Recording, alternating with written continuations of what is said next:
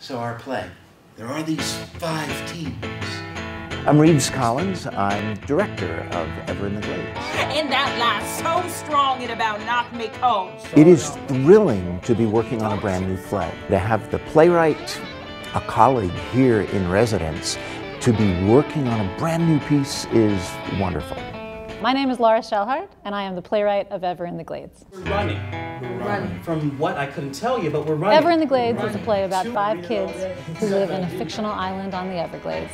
And they are beginning to feel that their world on the island is more dangerous than the world they could start on their own. And it's about an older generation that doesn't listen to them. That theme is not brand new. We're looking at dye treatments that will creep up from the bottom. Our designers have done extensive research into the world of the Everglades. We have this porch/dock structure. It's pretty astonishing how much of what you're doing is being complemented by the designers. This play is wildly entertaining. It has dialogue that crackles. Ever in the Glades has a fierce build in it.